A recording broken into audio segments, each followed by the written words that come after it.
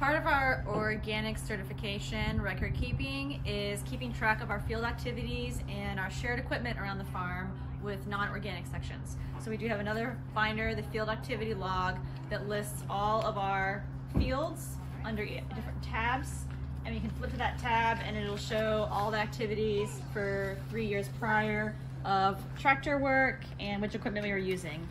In addition, we have a list of all the equipment that was shared across the farm, and the person who sanitizes that equipment is responsible for recording that information on our shared equipment log use.